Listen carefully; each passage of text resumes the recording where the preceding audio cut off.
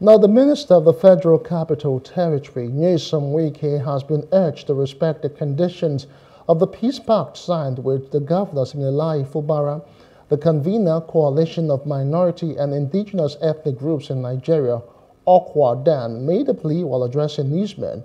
He urged Wike to give peace a chance and respect the agreement initiated by the president. Dan lamented that the judiciary has been used to undermine the governor and humiliate his perceived loyalists. Our coalition consequently frowns at attempts to use the judiciary or agencies of the federal government to withhold officials of the Rivers State government beyond negating the peace accord. It also signposts a threat to the autonomy of the nation's federation states. We want Mr. Wike to take special note that his calm stance on remaining belligerent has implications for the relationship between the states and the federal government.